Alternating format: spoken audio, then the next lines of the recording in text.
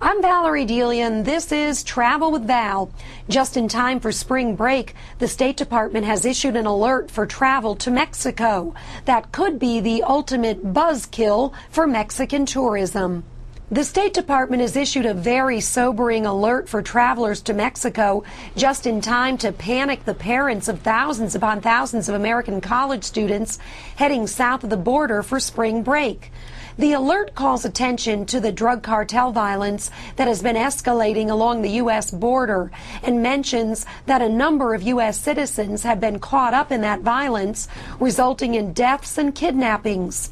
The travel alert advises that even those headed for some of the traditional spring break destinations should be vigilant about their personal safety. It appears Mexican tourism officials are keeping the bad press at arm's length. In an emailed statement, the tourism board said that the government has not received reports of tourists being injured, kidnapped, or killed by the drug violence in resorts or anywhere in Mexico. Travel industry experts are also diminishing the situation at a time when the peso goes a lot further for Americans. I think that Americans are, generally speaking, easily spooked. I think, when you travel anywhere, you want to be alert. You want to make sure that, you're not doing something stupid, not going someplace that you probably shouldn't go. But I think if you stick to the tourist areas, you'll have a wonderful vacation.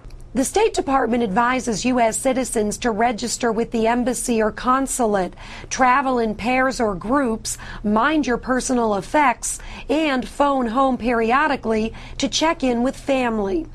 Mexico isn't the only destination that the State Department has on its radar, however. It has issued an ongoing worldwide caution, indicating that there are no safety guarantees wherever you travel. So perhaps it's your individual comfort level instead of the alert level that should be your guide. For more information regarding the State Department's travel alerts, it's travel.state.gov. And if you missed any of this, check out our website at NY1.com. For this and other travel news, travelwithval.com. That's Travel with Val. I'm Valerie Delia for New York One.